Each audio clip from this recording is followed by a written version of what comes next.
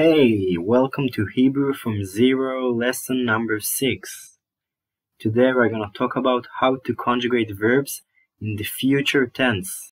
Just a quick reminder, we are only focusing on the building pa'al. That's because that's the most useful building and the most common building. Later we'll learn the other buildings. First, let's look on the pronouns of Hebrew. Ani, that means I. Ani. Anachnu, that means we. Anachnu. At, that means you, female. At. Ata, that means you, male.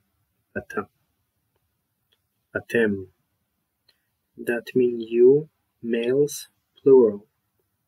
Aten, that means you, female, plural. Atem. He, that means she. Don't be confused with the English he.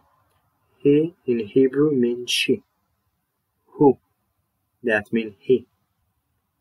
Him, that means they, male.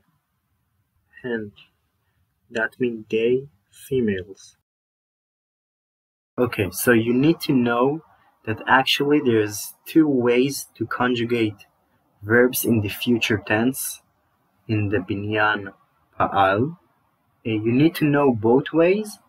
Let's start from the first one. Okay, so we'll use the root katav. Katav is the root for writing. So let's go through the pronouns. Ani ektov, I will write. Anachnu nikhtov. At tiכתבי. אתה תכתוב. אתם תכתבו. אתן תכתבו. היא תכתוב. הוא יכתוב. הם יכתבו. הן יכתבו.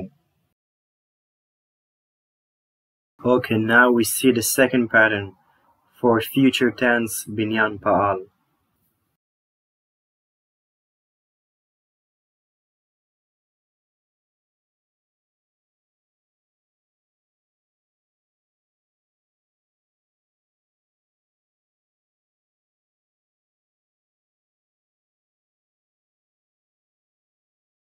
Now we'll use the root salach, samech lamed chet, that's the root for forgiveness. Ani eslach, I will forgive. Anachnu nislach. At tislechi. Ata tislach.